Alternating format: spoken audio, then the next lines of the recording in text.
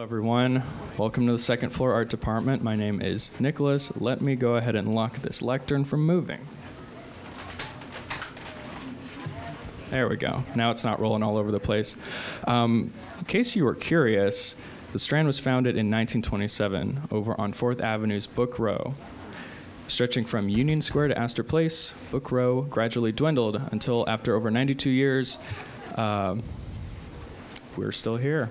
Still run by the same family that founded it, the Bass family. Yes. And still housing new and used books. Already off to a great start. Tonight, I am very excited to welcome Ariana Reines, author of 4 poetry collections, the Obie-winning play Telephone, and most recently, a sand book. She has created performances and art projects for the Whitney Museum, Works Plus Process at the Guggenheim, Stuart Shave/Modern Art, and more, and has taught poetry at many institutions including Columbia, Yale, NYU, and UC Berkeley, where she was the Holloway Poet. Recently a MacDowell Fellow, a Dora Maar Fellow, and a poet in residence at the T.S. Eliot House, she performs frequently around the world. Joining Ariana tonight for the reading are, in no particular order, C.A. Conrad, a 2019 Creative Capital Fellow and the author of 9 books of poetry and essays. While standing in line for death, received the 2018 Lambda Award. A recipient of a Pew Fellowship in the Arts, they also received the Believer Magazine Book Award and the Gil Ott Book Award. Rob Bresney, who writes Free Will Astrology, a syndicated weekly column that appears in over 100 publications all over North America, as well as in translation in France and Italy. And lastly, Zoe Bresney, a poet and organizer from the Bay Area, based in New York. Her chapbook, Earthworks, was published by Land and Sea Press in 2019. Zoe plays a mix of spoken word, international pop, and YouTube black hole songs, which I'm not familiar with, but now I am curious, on her weekly radio show on WFMU 91.1 FM. I can't read that without doing the radio voice. Please join me in welcoming these inimitable poets to the Strand.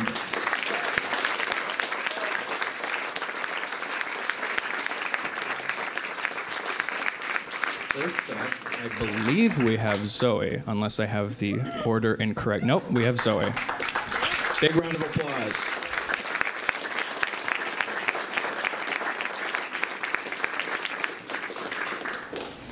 Hello, everyone. Thanks for being here. I hope to set the right tone for the evening. Happy full moon. I have my Philip Lamantia book here for encouragement, an amazing San Francisco poet. Highly recommend. Starting with, sign into my account. I am an Emblem Health member. User ID Zoe Breeze. Password towards a new era of healing. Roy de Monde. Dragon fruit coconut lens in which to view the corporate goddess. Her flowing locks profess, distract, the misery strawberry too devoted to my world. Chaos forever in the seams of thrifted designer jeans with laced-up Victorian ribbons and gilded velvet pathways toward short-term lived dreams realized. Gush and brilliant terror and love in this new abandonment, suckable as plums in a hallway of an underground basement, where Marquis de Sade and I were of one mind, tasting pineapples, cameo brooches burst and showered us with pomegranate fumes. Machine girl deafening us out, bitten twice, 2 steps forward or back. It makes all the difference. You force me to awaken my hidden power. Gurus evolving through time, Spirit animal heart swallowed, eroticism denuded on the banks of icy immortal beings. Learn one new anxiety coping skill a day. This one is called hold ice in your hand. This one is called gurus evolving through time. An ecstatic hug, rose petals squeezed into your palm. This one is called annual water park pass bought on a stolen credit card. Flashes of dissociative joy amidst sunlit shafts of Western Isles. Energy moves at the lips, things that carry me through. A backyard blow-up pool viewed from the subway platform through the winter, convenience store packages, bright and neat as heaven. Light beams for the sky of a transfer corridor after Cedar Saigo. Everyone is dying to vacation, how to live in wonder without thinking of someplace else. A forest bath dappled with light, a YouTube music channel called Extreme Private Eros. Another word for celestial or transcendent, stars in the universe, relaxing screensaver. You'll be famous for loving me, I'll be famous for loving you. The most feared song explained, bowing low before an iridescent yellow. Arriving home, she feels a short period of euphoria after running on the treadmill, then drinking a tall glass of cool, not cold water. This one is called Heart Megapolis. Surrounded by trends, I try to create magic on my computer, the checkered Alice in Wonderland playing board, the printed cherry, wearing it while sitting in institutions, Tuesday 10 to 6 p.m., on the periphery of power, a view of empire, penthouse sculptures, and all this dirty water. One toe in, they'll let you dip. Feel the coolness and the smoothness for a moment. A child put a seashell to my ear. I'm disconnected from my life. The sea, they repeat over and over. Listen, you can hear the water. Craig is watching a live birth on YouTube during a techno set. Real fact. Dylan is telling me about Pangea theory, a collected longing and nostalgia for being geographically connected. To know the color of a person's aura is not a skill that's valued in the world. Burning Witch wrote the lyrics Born to Die before Lana Del Rey. I've been accused of draping my darkness in beauty in order to swallow it better. I'm drinking coffee and beer simultaneously while listening to ambient music. I look at photos of the elegant, aging goth on my feed, Eva O.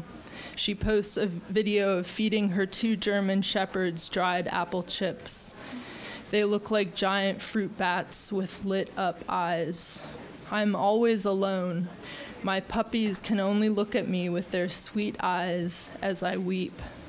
I work with children because they don't judge me. Can you?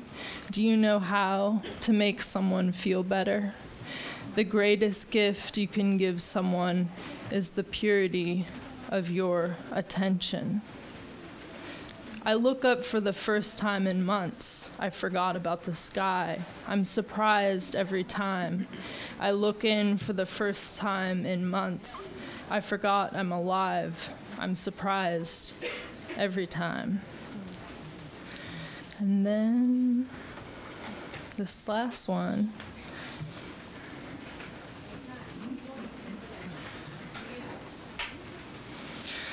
All the windows rolled down.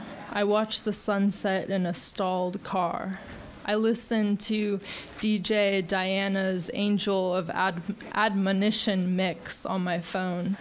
I've got to find the God inside my other mind. Dylan says everything is all right. Why wouldn't he? Doing the best I can in this moment.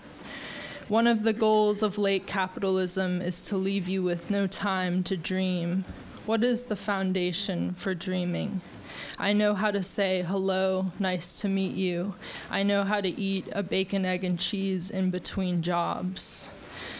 I'm looking for something with the intensity of a teenager looking for porn, digitally meandering down a road, taking screenshots of nature and objects. How do you describe that which is invisible and unknowable? I hadn't remembered my dreams in weeks before bedbugs triggered a dream with insane colors. I stole a Gerhard Richter mirror piece that hung above an infinity pool. Now you can see me sleeping under it on Google Street View interiors. All my past and future lovers holding each other's hands on the cool pillow. Reincarnation is reading The Flowers of Evil for the second time and only now understanding the line, every color became a lustrous prism, liquid turned to glowing glass. Let me try to heal you with something deeper than the void. Thank you. And up next, Rob Resnick.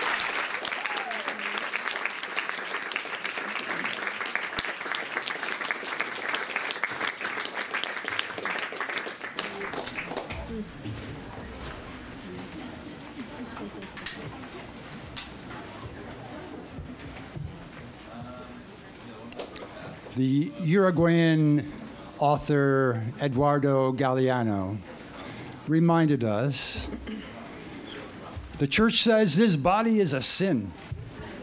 Science says this body is a machine. Business says this body is a product. This body says, I am a fiesta. You taste delicious. Animals understand you. Your importance is unusual. The funny faces you make are interesting to look at. You fight for power in all the right ways. Ecstatic gratitude is streaming out of you. I see the best in you, your divine attitude. You have strong feet and a pioneer heart. No one can overflow as well as you can. You are famous with God. You are famous with me. You are famous with the frogs and bears, and roses and pines, and oceans and earth and sky. A lost tribe salutes you from the other side of the veil. You remind me of a star. This is a perfect moment, as you know. It's a perfect moment for many reasons, but especially because you and I are waking up from our sleepwalking, thumb-sucking, dumb-clucking collusion with the masters of destruction and delusion. Thanks to them from whom the painful blessings flow, we are waking up. Their wars and tortures, their crimes against nature, extinctions of species, their engineered diseases, their spying and lying in the name of the Father, sterilizing seeds, trademarking water, molestations of God, celebrations of shame, mangling our dreams and defaming our names, their ruthless commercials, their blood-sucking hustles, their endless rehearsals for the end of the world. Thanks to them from whom the painful blessings flow, we are waking up. Their painful blessings are cracking open more and more gashes in the sour and shrunken mass hallucination that is mistakenly called reality. and through the fractures, ripe eternity is flooding in. News of our soul's true home is pouring in. Our allies from the other side of the veil are swarming in, inspiring us to become smarter and brighter and kinder and trickier and wilder. Thanks to them from whom the painful blessings flow, we are waking up.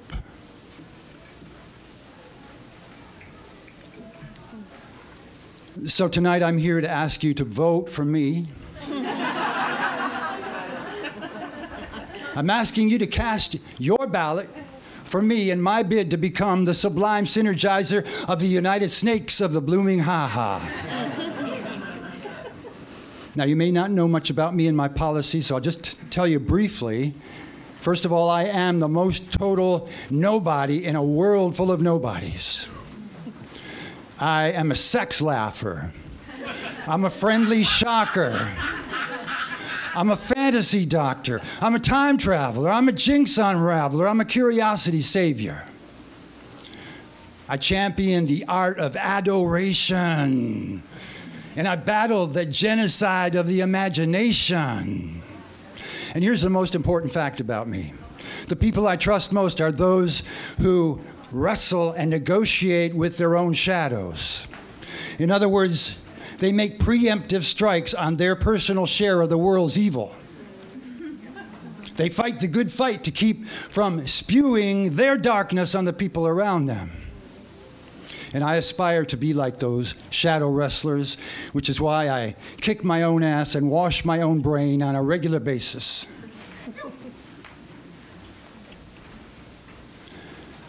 Now, I'm here to tell you that I want your vote, and I'm here to tell you that if I am elected, you will learn how and why to kick your own ass and wash your own brain as well. If I am elected, there will be a new Bill of Rights, and the First Amendment will be your daily wage is directly tied to the beauty and truth and love you provide. And yes, the first new amendment will rhyme. If I am elected, I will show you why it's so crucial for the future of daffodils and sea urchins and rhinoceroses and the coral reefs that well-paid women fill at least 65% of all jobs everywhere for the next 222 years. If I am elected, when news anchors report tragedies to their audiences, they will be mandated to break down and cry and let their emotions show. No more poker faces when I am elected. Bravo, viva, whoopee. Ooh, eureka, hallelujah, abracadabra. If I am elected, I will create a new cabinet-level department, and I will call it the Intimate Indigenous Incandescent Intrigue of Freaky Teasers and Creature Teachers. And I will fill all the jobs in my new department with wizards and shamans and witches who will cast inside out, upside down, death and resurrection spells against all the corporate criminals who have been torturing the earth's beloved plants and animals. If I am elected, there'll be an 11th commandment: thou shalt not bore God and goddess. If I am elected, the word asshole will be used as a term of endearment rather than abuse. If I am elected, I will launch a crusade against a covert form of terrorism that I call the genocide of the imagination. You can probably guess what that is, although you may not have heard the term. The genocide of the imagination is the ruthless, high-tech invasion, colonization, paralyzation, and desecration of our sacred imaginations. Our primary magical power, our main tool for creating the world we want and love.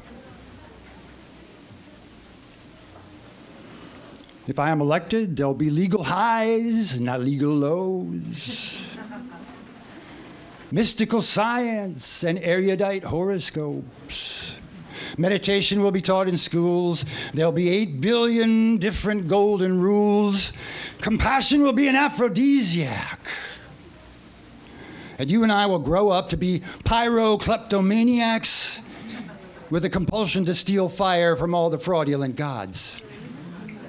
If I am elected, we'll change our form of government to a magical realist democracy where millions can vote for ecstasy. April Fools will come once a week. Plutocracy will be a felony. There will be 77 genders that can all fuck each other.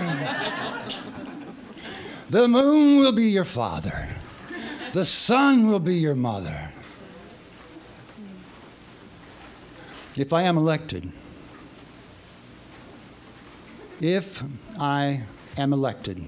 I will halt the exports of all F-15 fighter planes, M1 Abrams battle tanks, and Apache attack helicopters. I will halt all exports of those monstrosities to Saudi Arabia and Narnia and Iraq and Hogwarts and the United Arab Emirates and Middle Earth and every other realm that is in danger of being demonically possessed by the defense contractor Lockheed Martin and his gangster flunkies in the Pentagon. Yeah. If I am elected, I will confiscate the ill-gotten tax-free loot that multinational narcissism dealers and the Fortune 500 robber barons have stashed in offshore banks, and I will use the liberated cash to finance generous reparations, exaltations, consecrations, and vacations for African Americans and Native Americans. If I am elected, I will buy up all the Pizza Huts in the world and convert them into a global network of menstrual huts, moon lodges, where for a few days each month, every one of us, members of every gender, can resign from the crazy-making 9 to 5. We'll drop out and slow down and break trance and dive down into eternal time, where we can sleep 9 hours every night and practice our lucid dreams and wear wildflower crowns and underwear made of moss and mushrooms and river rocks.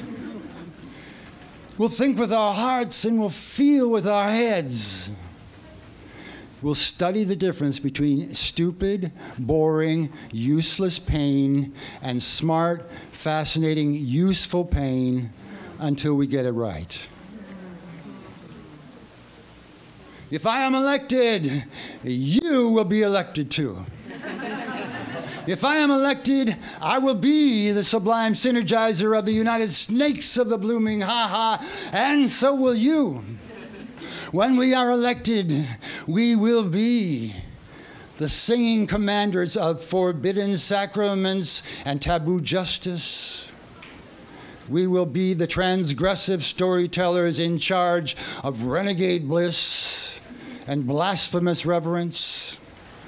When we are elected, we will be animistic activists, perpetrating voracious listening and wildcat healing. So please vote for me, and thanks for listening.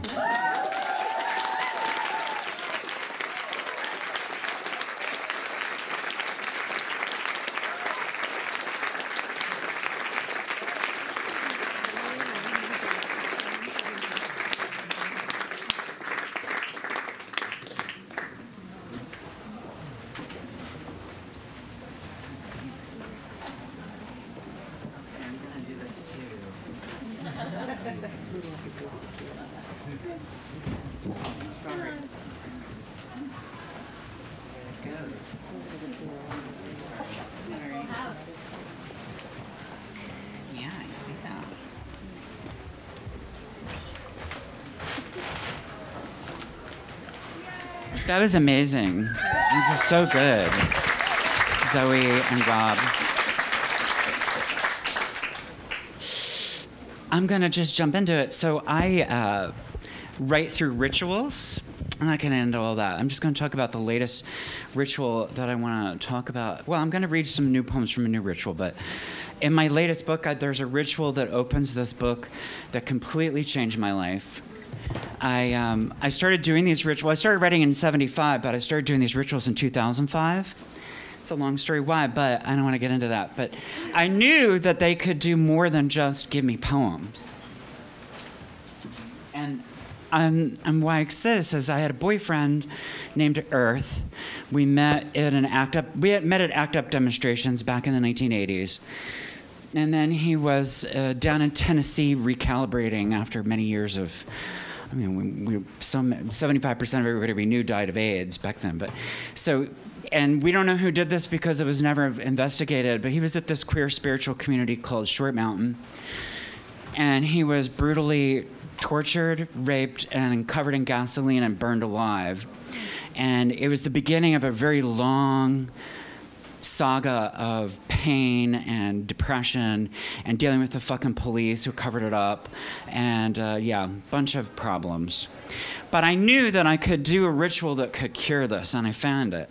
It's too long to talk about it, but it's in the book if you want to read it. I'm going to read just they're tiny little poems. There are 27 of them. I'm just going to read 3 of those. I'm going to read the first one. They all have these glyphs. They're these shapes that speak on another level.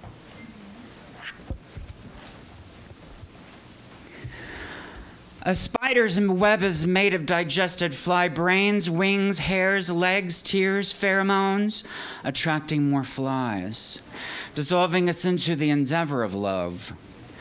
Hold me to your song, it is delicious. Hear you one more time in middle of night, tooth it open. Love all unloved parts without pause. Dear ghost, flickering with flames that no longer hurt, deflated lungs expanding. You say they can only burn a faggot once. This piece begins with this incredible book called Another Mother Tongue, a quote from this book by Judy Grahn, who's this great grandmother queer poet in San Francisco. And it's called Another Mother Tongue, like I said, and it's one of the few books that traces the history of queer people in ancient Europe before it was colonized by the church. When you died the way you died, it was contaminating, a new danger of being lost and insecure. But reality can never be avoided forever. At the same moment, who is afraid of whom? The killers or my beloved, or guilt of my continued song? Desire is not what we achieve, it's a knife of uncarving the wrong way or racking in the alchemy of a mood. I should never trade youth for poetry's resonance of aging. But I can put every poem I ever wrote in a pile and burn them if you would appear on the other side. I want to finish this set by just reading the one where the depression broke. And I just started to really fall in love with life again. And and it looks like this, if you can see it. It's like it's just sending me right up. The spirit of your flowers is my favorite shelter. We were in love is the main thing. Faintest green light and tree pulls me forward. Whenever life is beautiful makes me think of you. Carry color of the forest to be with you. To belong to this world with you. To have what we have, and that is it. Yes, the present is between the past and future, but it's too radical to be called the middle. So I'm doing a new ritual. Thank you.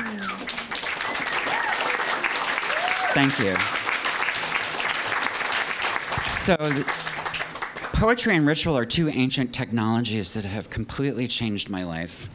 And I want to talk now about that ritual helped me lead into this new one. It's called Resurrect Extinct Vibration, and I'm dealing with the fact that I'm 53, and in my lifetime, we've lost 60% of the world's wildlife. It's this long ritual. I don't have time to explain all of it, but I'm thinking about eco-poetics as more than just the degraded soil, air, and water, also this conversation of vibrational absence. That when a species leaves the planet, they take all of their sounds with them. Heartbeat, breath, footfall, gone. We're losing about 100 species a day of insects, birds, vertebrate animals all around the planet right now. And I'm just going to read some of these poems. The thing is, these poems don't sound like they come from that ritual, but they usually don't. Now, this first one I want to read from the set, it has to do with my boyfriend. And, it's like I'm over half a century old now, and it's just 6 months ago, for the first time in my life, one person said to me, who didn't know me, they said, "Do you have children?" And I was like, wow, nobody's ever asked me that. But about a dozen people have asked since then. Like, it's just this thing. And the thing is, just before he was murdered, we were talking about adopting a girl. And, I mean, we didn't because he was killed, but she would be 21 now. And I was thinking about that, like, maybe this 21-year-old spirit is, like, asking people to ask me this. So the thing is, this poem's about that. I'm going to hold them up so you can see their shapes, because the shapes have everything to do with what I'm doing. But then I took her out of the poem because it just felt weird having a person. It's just a love poem to him. And now, it's called "No One Holding It Shut." He called me a morbid son of a bitch, and it gave me pause. Enjoying a love song written by a woman who died one day despite her intimate care for the world around her. May our levees hold. May our strength return. A meow avowing a roar. There has been no one since he died who can be there in my chest, lift into the morning, believe in love again. Someone told me not to write about love, which is a conversation we can have after I'm finished writing this love poem, holding a fist of wheat in the wind, a day to be as small as possible, following thoughts to their smells, or sit and listen for the archive to awaken. My friend became a missionary to meet women, but I think he was hiding his God from me, that voice who speaks to the memory of his heart before its affliction. The night before moving, I woke, then decided to go back to sleep for one more dream in the apartment where I loved him when he was alive, actually and completely, real flesh with fingers pressing glow-in-the-dark stars and planets above the bed and turning to smile and join me on the pillow. This one is called 900 Chocolate Hearts a Minute at the Candy Factory. I come from factory workers, and that's true. 900 chocolate hearts a minute at the candy factory. And it looks like this. Estimate number of near misses after interrupting the angel prying your father's jaws apart. Fashioned on tip of a fork, car horn at door of the birth canal, living section of dawn cooking inside the poet. Today is the day we reject this vexing sell-by-date worry. No guarantee we will cohere in our broken patch of garden. When you look at me, you see mostly water who will one day hasten to join a cloud. A thing I know for certain is to cook companionship into food, to taste and become fellowship. Eat a leaf with a hole to share nourishment with a future butterfly. You believe in sharing, at least you used to. I know you want to shock me with reports of enjoying glory holes, and I can act shocked to amuse you. Yet I wonder if you ever look up to the wall, thinking it will be his eyes. So I have a new chapbook coming out called Bathe the Door with Blood of the Centaur. And now the centaur I'm referring to is Nessus. If you know your mythology, you might remember that he is the one, that's the centaur that Hercules kills. But then since the centaurs are from, well, they're extraterrestrials, so they came down from space, that's what they say. And the blood of the centaur kills gods. So Hercules was killed by the blood of the centaur. So I was like, all these stories about gods and goddesses are like, all they did was like rape and enslave humans. It was horrible. I was like, bathe my door with that shit. I want to keep them away. I have free broadsides too. I know they have books. If anybody wants, does anybody want broadsides? Yeah. Oh. Well, then I'll just start sending them back, I guess. Or just, here's another kind or something. Here, these are kind. Here's more of them. So bathe the door with blood of the centaur. coming up from Catalpa Press.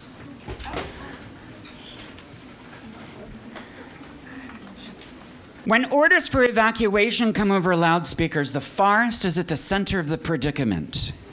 Their position keeps changing in the back room, dolling up the F word with sequins. We know what is coming as the oldest malediction against gravity, keeping pressure on the wound, writhing against the impressions the center brought us, a new kind of anvil dropped without the slightest apprehension. We later lapse into a season of latent beauty, leveling quiet towns in their sleep. Somewhere north of here, the beginning of the Mississippi is a bucket of water. We tilt our ears from blankets of sweat and cum, overhearing birds in their temples of the trees. So I want to read a very new one that's so new that it's not printed out. But it's finished. I think it's finished. I don't know. I mean, do we really finish them? We abandon them. They're abandoned. I'm like a mama going around having lots of babies and just be like, you know, bye. Be well. This one is called Memories of Why I Stopped Being a Man. It's shaped like this. Can you see it? It's normal if your cock gets hard while you are shooting, my uncle told me on my first deer hunt. Pythagoras knew the music of Jupiter and Mercury long before NASA. But to begin again, no hero itching at the door. That never-ending search for weakness in neighbors, siblings, coworkers, rival football teams. After seeing the open body of muscle and blood, we examine what to do next with our lives. Imagine how they gathered around the first cannon ever fired, sweaty, amazed, rock hard. Before he died, Kalishnikov confessed of suffering unbearable nightmares. Surrender your nouns to my verbs, he said, he said, he said, he said. My old man complains about raising money for a dying woman because she survived and is happy. If he asks for his money back, I hope she slaps the shit out of him. It's not nice to stand motionless at someone's grave until they climb in. But we are in the USA, where 45,000 people were victims of gun violence last year.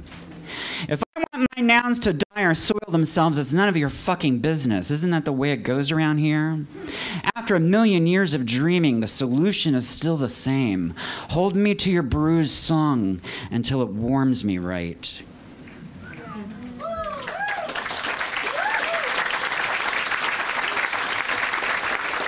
Thank you.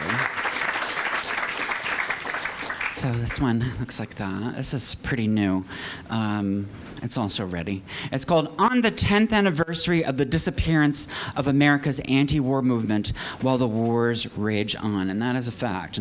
2009 was the last nationwide anti-war movement rally, and we are in 7 fucking wars. For Sarah Fox. If you don't know Sarah Fox, she's this amazing witch poet in Minneapolis. His fig leaf flutters on the electric fan to reveal the true gift of this god. A long stem rose with a sad story to hide. America is all about growing that hair back, keeping that cock stiff. Empire crumbling around world's most obstinate hard-on. A stick with a fur coat limping through the forest. This bus runs on clean natural gas. Lies from our government and lies of corporations seem to find common ground, not too much trouble. When you are one of 9 tomatoes resting in a blender just above the on button, our planet had herds of triceratopses. Can only imagine their lost sounds. Were they like lions or loons? Our human sounds all day. In the hospital, my friend Adam asked me to describe the 9 cigarettes smoked by Betty Davis in All About Eve. Gaps in the hero of the moment. Each puff a meditation on betrayal. Held by the indestructible power of 9. Faithless treachery known by many. Salvador Dali publicly praising Franco's iron fist after Franco executed Dali's former lover, the great poet of the people, Federico Garcia Lorca. Fuck Dali. So, there was this huge Salvador Dali exhibit in Philadelphia at the Museum of Art maybe 15 years ago, and I stood on the steps screaming Lorca's poems.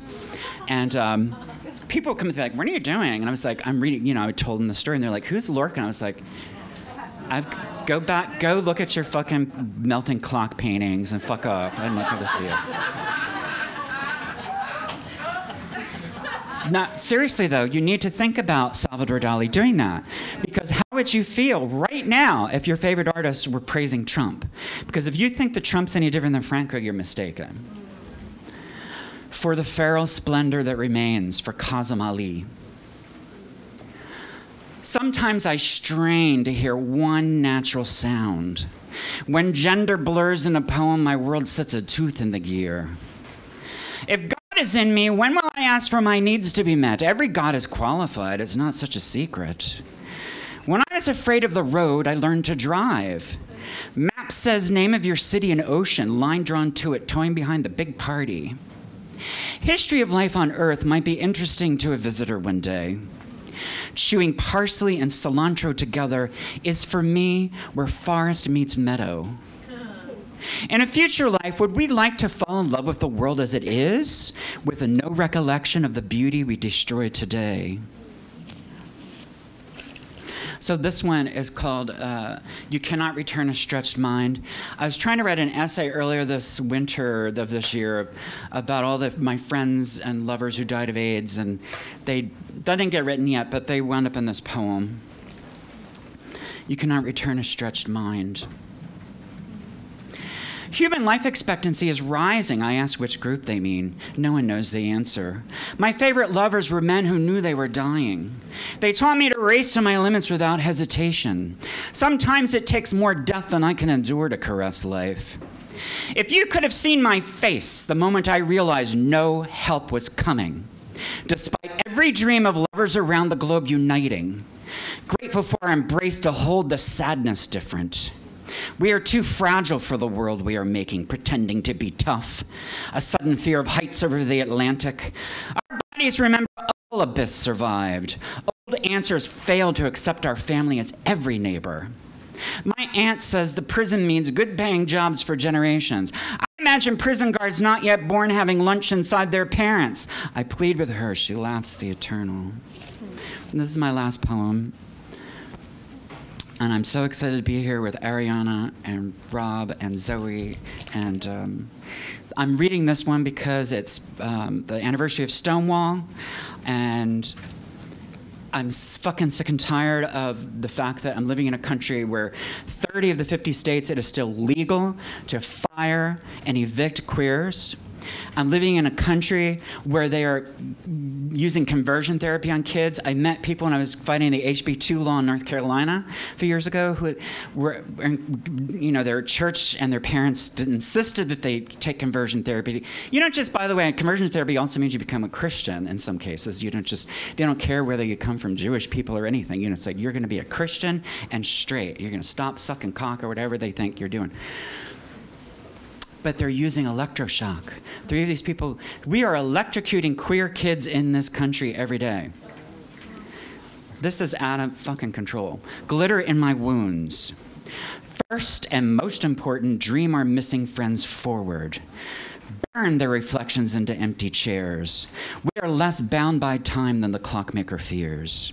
This morning, all I want is to follow where the stone angels point. Birdsong lashing me to tears. Heterosexuals need to see our suffering, the violent deaths of our friends and lovers. So no, glitter on a queer is not to dazzle, but to unsettle the foundation of this murderous culture. Defiant weeds smashing up through cement. You think Oscar Wilde was funny? Well, darling, I think he was busy, distracting straight people so they would not kill him. If you knew how many times I've been told, you're not like my gay best friend who tells me jokes and makes me laugh. No, I sure as fuck am not. I have no room in my life to audition for your pansy mascot. You people can't kill me and think you can kill me again? I met a tree in Amsterdam and stood barefoot beside it for 20 minutes, then left, completely restored. Yet another poem not written by a poet. Sometimes we need one muscle to relax so the others follow. My friend Mandy calls after a long shift at the strip club to say, while standing in line for death, I am fanning my hot pussy with your new book. Will you sign it next week, my fearless faggot sister? Thank you.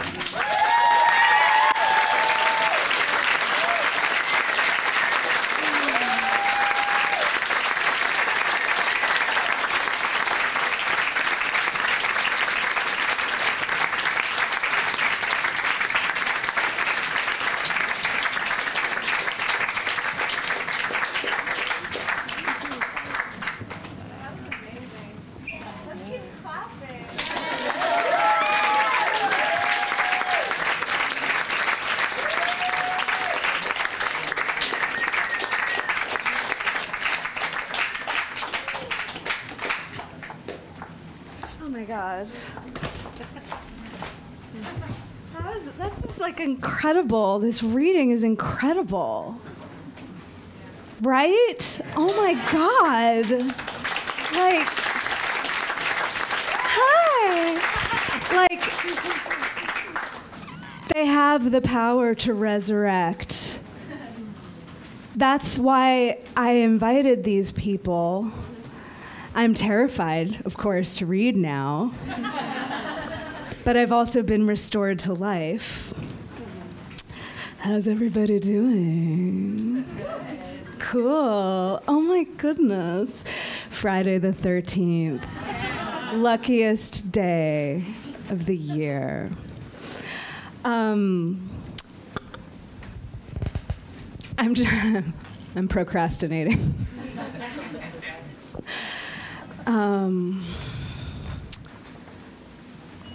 Yeah, okay. Like two empty wallets, my boobs. Like two empty wallets, my boobs flank my heart in readiness for you, Lord. You. For you, Lord. You. For you. For you. For you. Who no longer enrapture us. I don't know, there was a lot of like God rage, so I thought. Well, everything Conrad says is true though, right? You guys know that. This is a very sophisticated group of people. Okay, so I don't even know. I think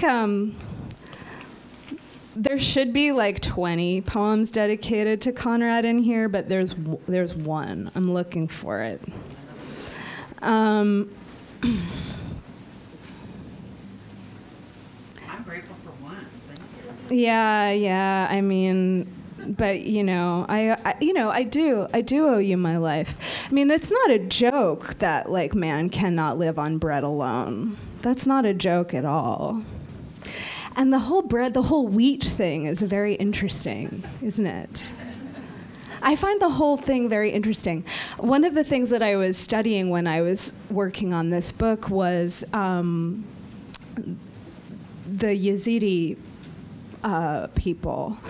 And their holy books were written down relatively late because part of the way that they needed to get some protection in Iraq was to make themselves look like a people of the book. That's sort of it's a religion that is sort of sometimes called Kurdish, but that can be like a complicated misnomer. And so the things that I was able to read, they're translated by, suspect translators, and I don't know, but they have a peacock angel who is sort of kind of the prime administrator of the hierarchies of heaven. And I'm always interested in these sort of administrative structures because they're always, whatever. Management theory, that's what I'm really into. And so there's a story about the peacock angel being fed wheat, and it actually gives him like a puffed up wheat belly, and he gets gas, and then Satan comes and pokes him in the anus, and he farts. And I just thought that was interesting because, well, now I'm just like, I want to be like, and this one time when I was on mushrooms, like, blah, blah, blah.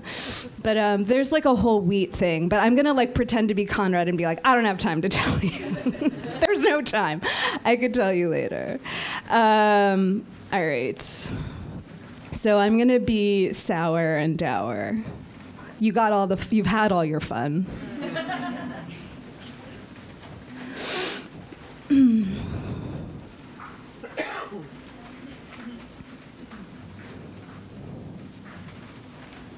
I really am just procrastinating. Like, I know what I'm going to read, but I'm shuffling pages because I'm emotional. A partial history. Long after I stopped participating, those images pursued me.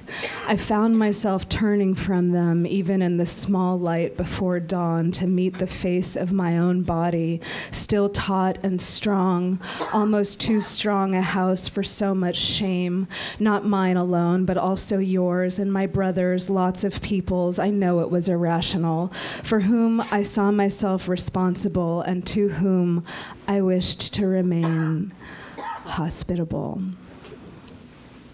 We had all been pursuing our own disintegration for so long by then that by the time the other side began to raise a more coherent complaint against us, we devolved with such ease and swiftness it seemed to alarm even our enemies. By then, many of us had succumbed to quivering idiocy, while others drew vitality from new careers as public scolds. Behind these middle management professors were at pains to display their faultless views, lest they too find censure, infamy, unemployment, and death at the hands of an enraged public. Individuals in such pain and torment and such confusion, hardly anyone dared ask more of them than that they not shoot, and in fact many of us willed them to shoot, and some of us were the shooters, and shoot we did, and got us square in the heart and in the face, which anyway we had been preparing these long years for bullets and explosions and whatever else. A vast, unpaid army of self-destructors, false comrades, impotent brainiacs who wished to appear to be kind. Everything we did for our government and the corporations that served it, we did for free, in exchange for the privilege of watching one another break down. Sometimes we were the ones doing the breaking. We would comfort one another afterward, congratulating each other on the fortitude it took to display such vulnerability.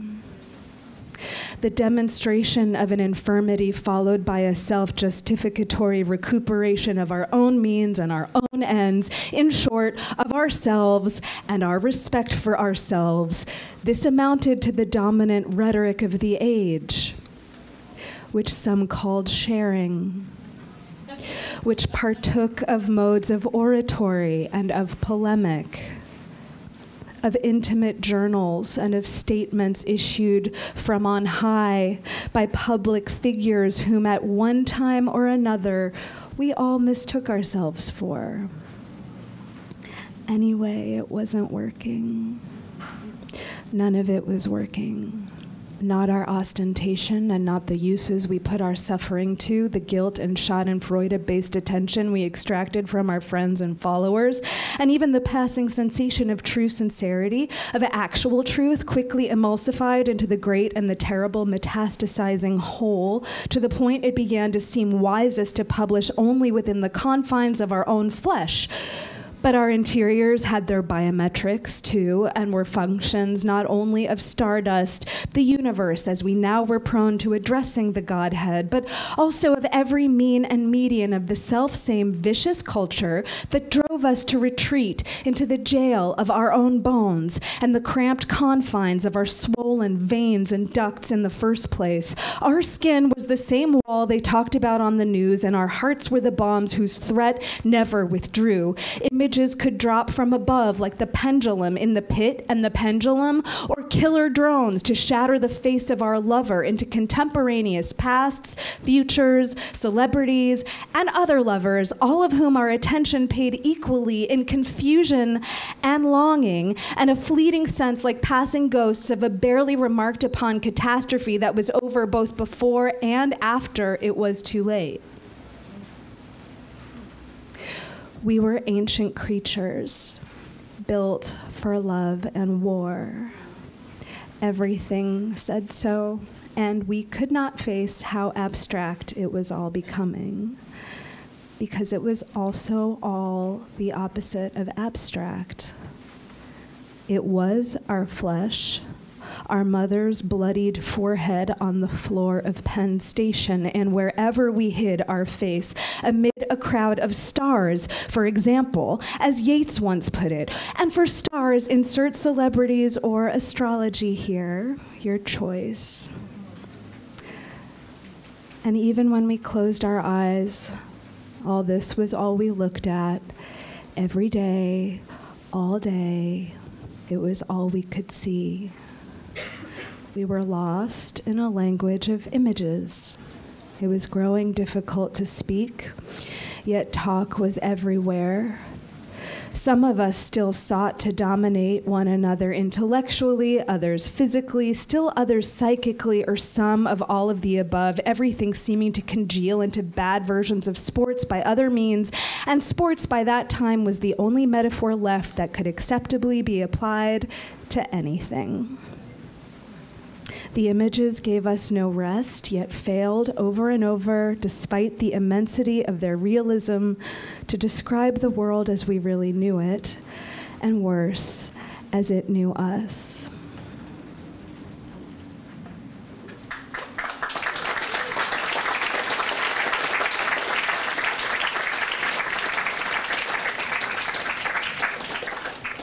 Okay, here we go. I found the Conrad poem.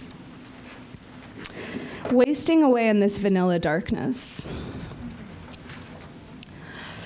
Kegel now before the monarchs flutter up under the lamps to smoke. The guard coming toward us looks like Félix Morisseau le Roi. Hurry, the rest of them won't be beautiful like him. Metallic taste of old cherry Coke. These are the mechanic's keys, don't move them. It happened to be a moment I was feeling bad about myself. We were in the souvenir kiosk behind the throne room. The arrow in my compass began to quiver. Solemn colonels slicing key limes into keys into a tureen of wastoid pukes lightly slapped with a platelet lasagna by the white hand of a handsome waiter in a battalion of balls on a billiard table loaded with eternally tween thoughts reconstellating the diamond sense of genocide's very worst ideas. It was like a portrait of happy people that you and I have certainly both seen. I was only trying to recover a sense of myself. I'm not trying to be forgiven for that. I'm just telling you. Strange brand steaming up from my genitals. Gems are the eyes of God, said Julian. And how did birds begin? Void if detached. I came upon the ruins of a bird in a beet field in Normandy. I gathered them up and carried them quietly into Lithuania. I went into Lithuania very, very quietly, and silently sleep stopped coming. Some of my family had escaped about 100 years earlier. I might have been the first to return. I hid everything I could recollect, and also what I could not, behind my books, and I hid it behind my clothing and hair. Snowden was somewhere in the Moscow airport the day at duty free a Russian woman mistook me for a star. I'm nobody famous, I told her. She did not want to believe. The forests looked like a big black boar. Capital had a different way of flowing. It seemed to mean a new, virulent strain of heterosexuality. A lot of striptease bars, Zaras and sex clubs, shining black caviar, lurid orange roe. The rainbow spread across the surface of whatever spilled. It shone on the mallard's neck and all over the crow.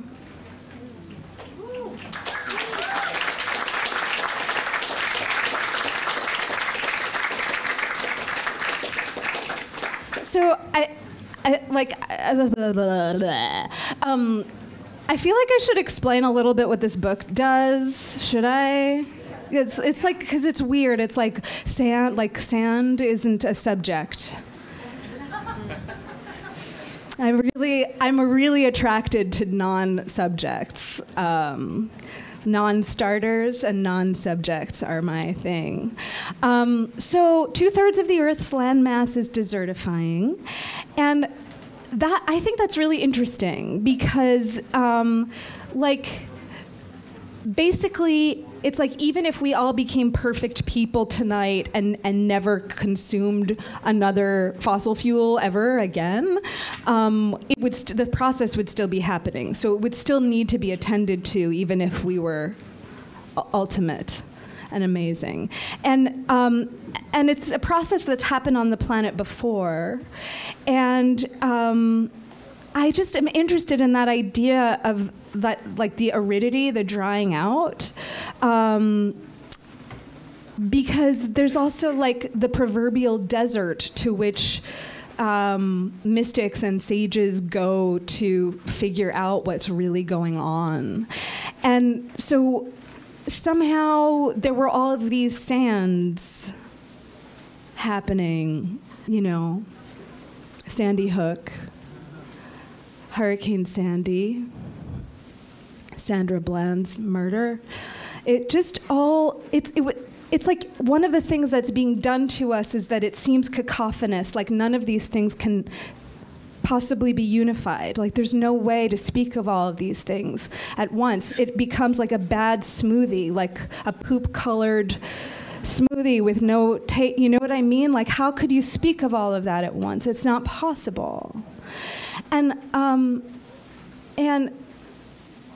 I knew that I was writing a sand book because I'll read you the poem that sort of tells it, but it's because titles always come first for me, and then I know like what my life is. And but then I couldn't. But I realized very quickly that I couldn't do it. And then this peacock thing started happening, and the peacock came to help me. And so that Ruins of the Bird that it mentioned in that poem that I just read to you, I had done this weird performance in London with the tarantula called The Origin of the World. And I thought, I know, maybe the origin of the world is like my fear of bugs. Like maybe like the universal fear of having come out of a pussy is, maybe I could connect that to that like weird feeling that like a bug gives me, like, I don't know. I'm trying to talk quickly here. So I'd done that performance with the spider, and then I was in this beet field, and there was this, it was like the site of a peacock massacre. And I had just discovered this incredible poem by David Rattray called Mr. Peacock, which, like, you should go immediately to YouTube after this reading. It's a great thing to do on the full moon. Just, like, get into this. It's like a free legal high. It's a real trance-inducing magisterial poem. And so there was like this weird wing had like passed over me, and I realized that the bird had come to help me, and I followed the peacock, and it got me through the end of the book. Okay, does that make any sense at all? All right, you're all very psychic and advanced. So yeah, to the reader, I'm just gonna not banter anymore. Oh my God, hi. I haven't seen you in like a decade. More like 8 years. Hi. Cool. A couple weeks after Hurricane Sandy, I found myself on my knees, sobbing before an image of the Black Virgin of Tehostova, known in Haiti as Ezili Dantor. This image had been given to me by a gay priest I'd met a short while before, one long, pleasant night we spent talking and blowing meth during a special period in my life. My heart had recently cracked open. Fear had departed me. I felt my middling capacities and medium looks beginning to become penetrated by drops of what I had always wanted, but still, even today, cannot name. What I'm trying to tell you is I found myself crying sincere tears because I wanted someone and because I now suddenly, it was 2012, had a home. I seldom had had one, and those moments when I want someone badly enough to weep and to do anything under the sun to make that person mine remain, it must be admitted, rare. Can you take seriously one at once so arch and so strange, so frank and yet so withholding? I'll wager that you can. But I am trying to escape from the problem of being taken seriously, and I'm trying to run away from ugly pictures of me, and I'm in flight from the burden of my homeless mother, which flight is married to my desire not to overthink how much I too extract from this ground and from the ones who have loved me, whose love I have failed to reciprocate adequately, even though I told myself I was lonely and that I needed it, the affection and the fucking, even the briefest of thoughts, if I wasn't going to disappear entirely like some forgotten minor god. The thoughts that think the mind in which they revolve are produced by the landscape through which we move.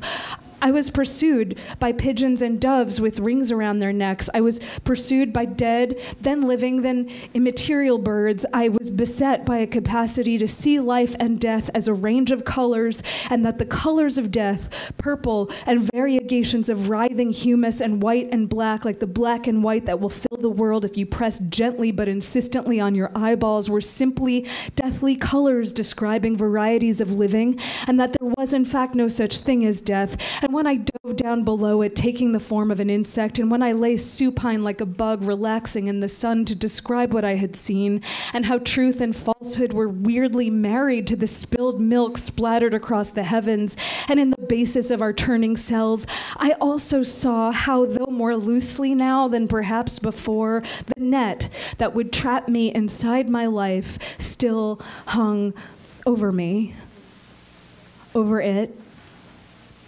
over us, over me, and my naked, formless life itself, as it had in the earlier years when I bled for weeks on end, when I never slept, when I allowed vicious things to be done to me, and when I in fact wished for them and invited them. I saw how I was held by the reflection in the screen of my computer when it was in the off position. And I saw what my phone saw of my face as rocks of sorrow and confusion were born in my cheeks to bloom and die there, leaving serrated proof that the invisible world was real.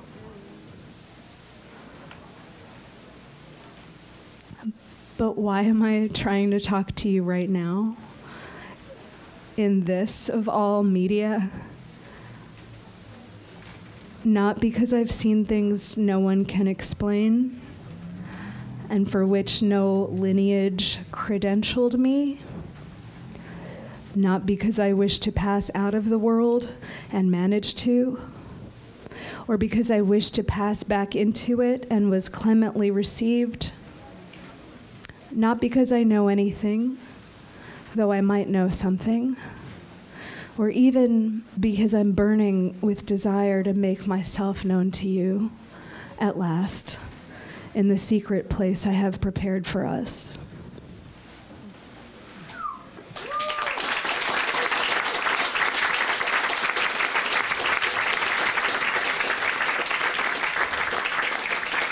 So, I think we're like over time, so I'm just gonna do, is that a thumbs up that we are indeed over time?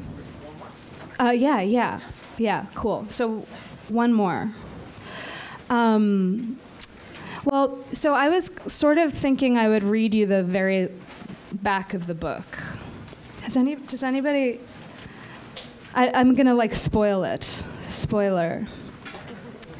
It looks like this, and I just have to explain it a little bit. Ordinarily, when I have presented this part of the book, I have it on a screen and I kind of let you read it because it's not something that I actually wrote. It came into me on a sunbeam, And if you want to know more about that, I guess I feel like I want to tell you about it. You guys want to hear? Okay. I'm just like nervous that they'll kick us out and they'll be mad. And okay, thank you, Nicola. Thank you. So it's a New York story, actually. And this is like not the kind of thing that usually happens to me in New York City. So like that was like a big part of what's exciting. And I think I'm glad that it's okay to tell you about it because it could happen to you. Or maybe it already has. We'll talk about it later. But I was in this like really strange period in my life. I was like working on a performance that was very physically demanding. It was called Mortal Kombat and involved a lot of actual violence. Some of you, I see some of you were like at that performance. It was like a performance of real violence between me and an amazing actor. And he and I have the same birthday, so I just thought, we'll pretend to be twins. And it was pre-Me Too, but I had, some things I wanted to work out. Anyway, so the rehearsals, doing that, I'm not used to that kind of, I'm not used to martial arts, and like I don't really have training in that. I was into dance and theater as a youth, so like just in rehearsal, we would be like punching and slapping and kicking each other, and it was a really interesting thing to practice doing. Because at least for me, as a feminine cis female, I was not socialized to or trained to deflect energy coming toward you, and that's basically what martial arts teach you to do, and that's very empowering, actually. And so it was this whole new way of thinking about the space around me and that the energy of that. It was like the negative space of just air or something had suddenly become like the positive space of everything, and I was like really conscious of that. And then, my co-performer, Jim, who's an utter sweetheart, we were also like beating each other. I was just like really interesting to be practicing that kind of violence that I wanted so badly to deconstruct. Anyway, it would put me in this really weird state of mind afterward. My blood would kind of be humming. But I also had this job where there was like a creep, where my boss was a creep. And that experience of I had every kind of creepy creep, I thought, leading up to that. But there was something about having the creep be at this prestigious job that just really sent me for a loop. And so the creep had caused this geyser of all this old PTSD to fill me. And as a result, I grew a beard.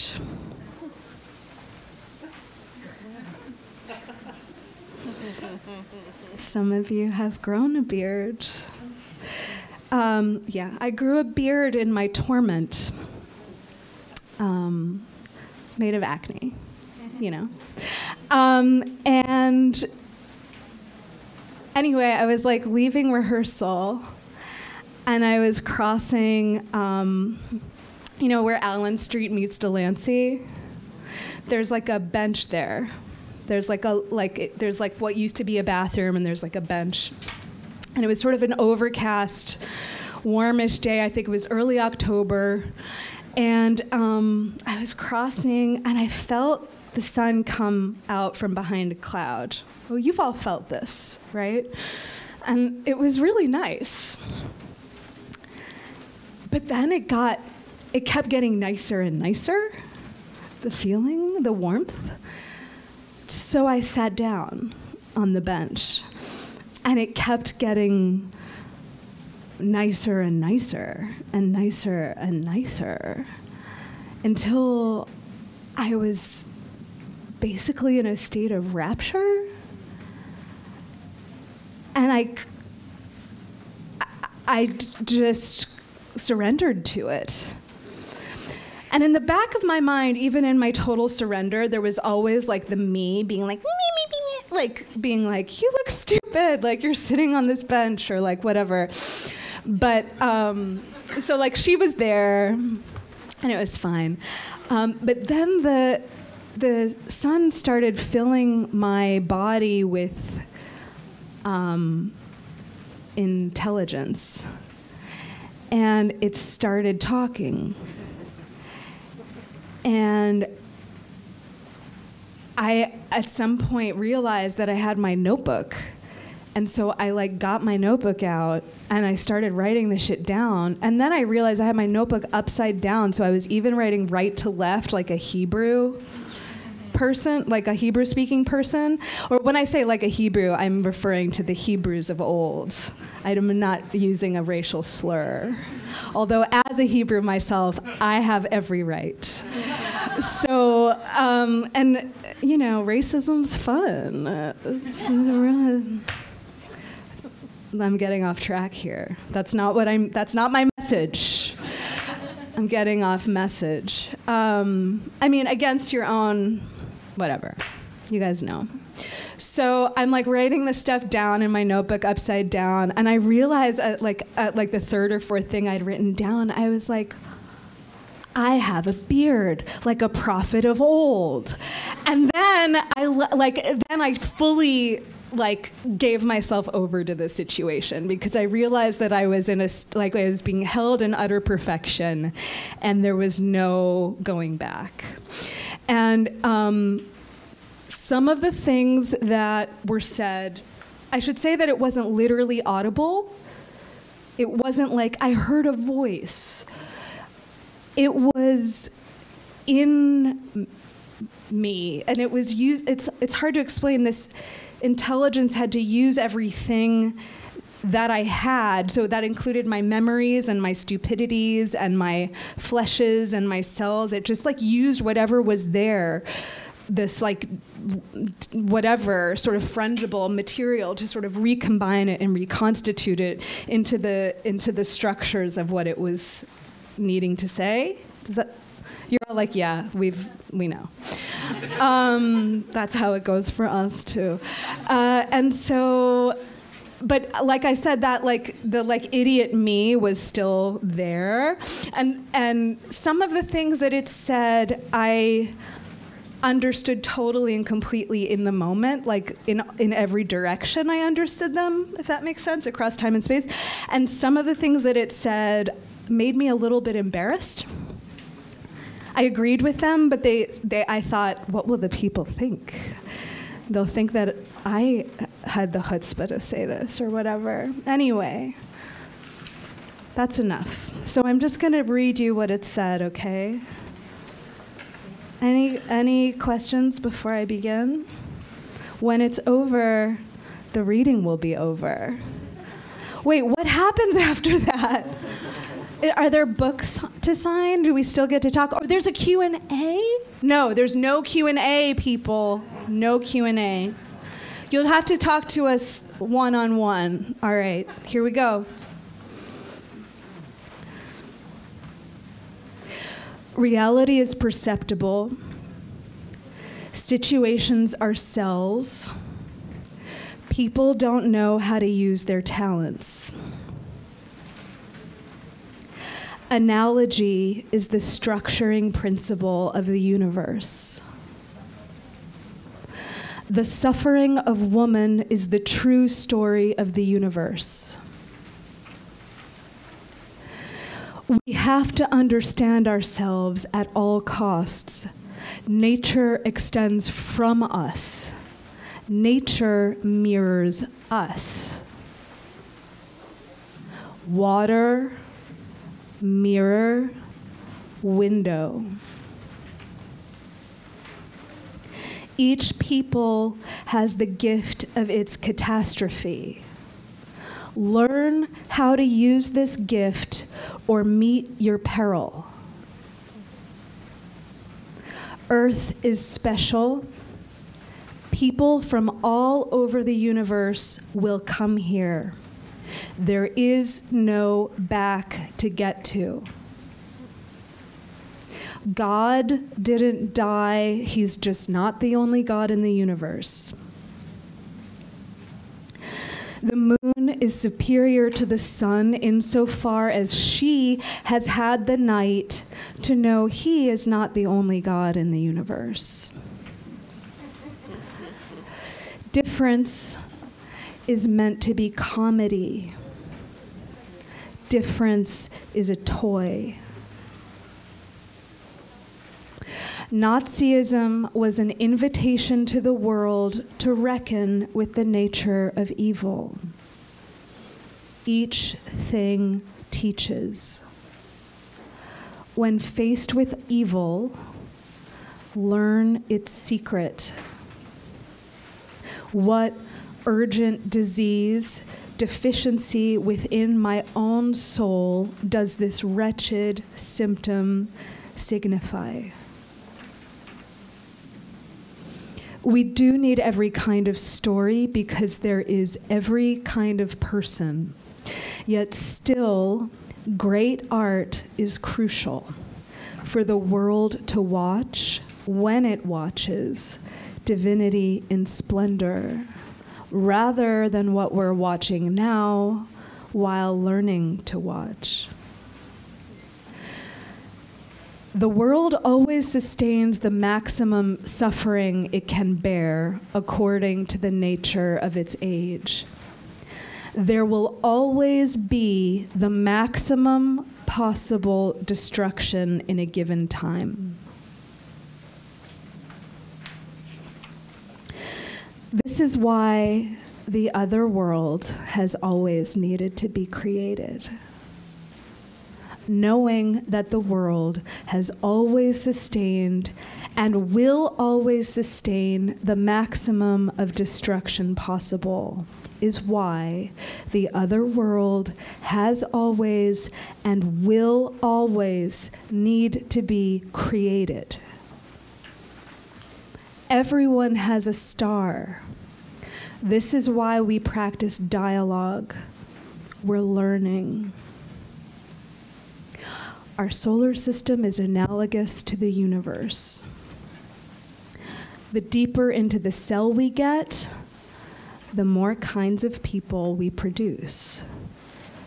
The more we learn about the cell, the more we have to know about the people. Mercury also teaches, I want to be like, and the risks that go with, I want to be like, to teach us about the principle of likeness that governs the universe. It's true that the older a thing is, the better it is, except with food and food-like principles. Not the sock on your foot, but any speck of matter in relation to the dignity of age that is the winery. Mercury favors women and children because we know what it's like to long to be everything, to learn by imitation, to listen. I gave you no man for a father. No man could stand between me and you.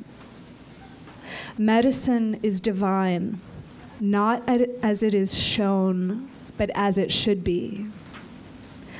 Divine science, divine scientist, medicine would be divine. The reason great art matters is see as I see. Whatever you have been watching should have taught you by now. The time of spectacle will pass. Technology is for communication. Technology evolved solely for the purpose of divine communication. All its other forms are byproducts. There is nothing a person cannot love. Everything has a nature. Find out yours. Thank you.